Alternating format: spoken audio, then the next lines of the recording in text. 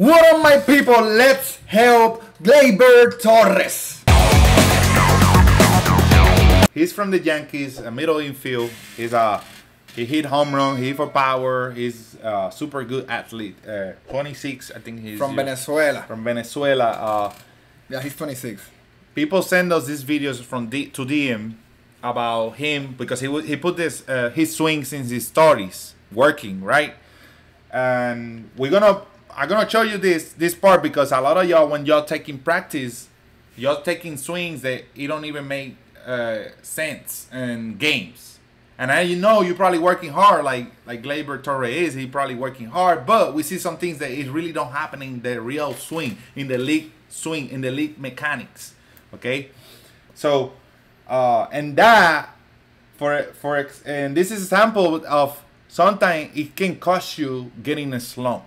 Okay, because you're taking the wrong actions 100 times in the cage because you're trying to work hard, but you're taking the wrong direction, the wrong stretch, the wrong creating mechanics. bad habits. You're creating bad habits, and you don't even realize because you may be hitting the ball hard in the cage.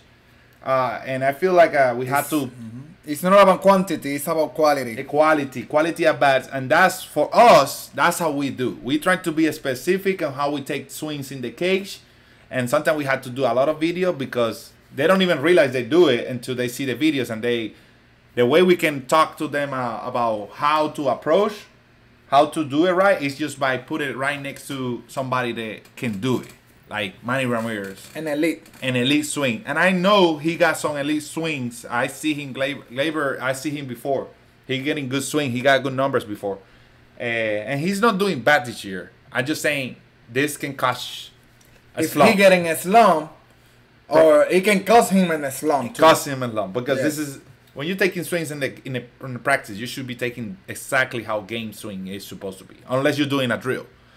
But this drill is it's not a drill. So first of all, when he go forward, he go with the coil situation, so that's good. He go with the back pocket to the pitcher with the coil situation. That's the way he hit.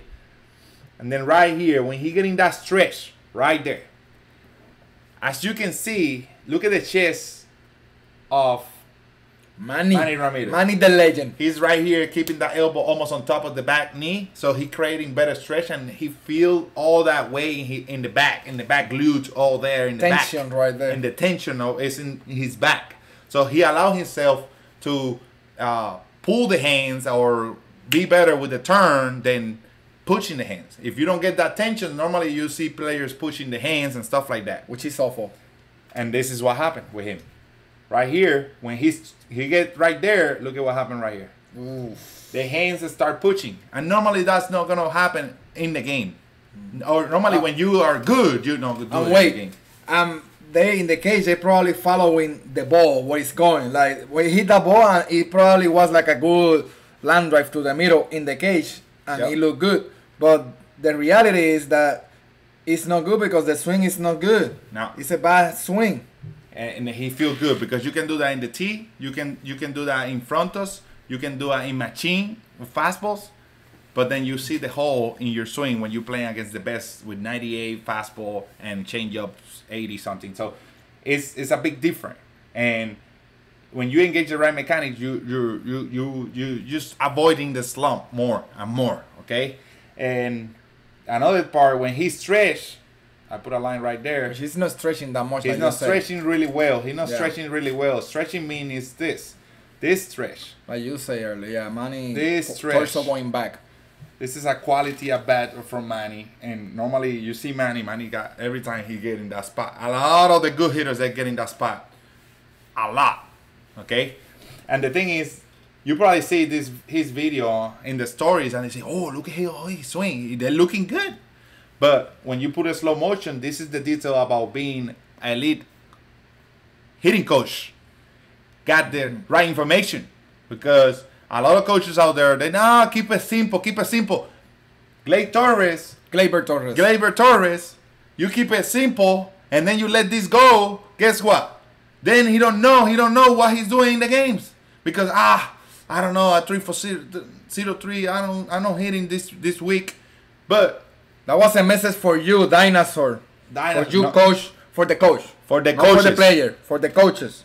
Not for his coach. No, not for his coach. We don't know his coach. For some coaches. Some coaches out there that not for his coach, not for another. But look at he's here and then he keep moving forward and forward and forward and then go.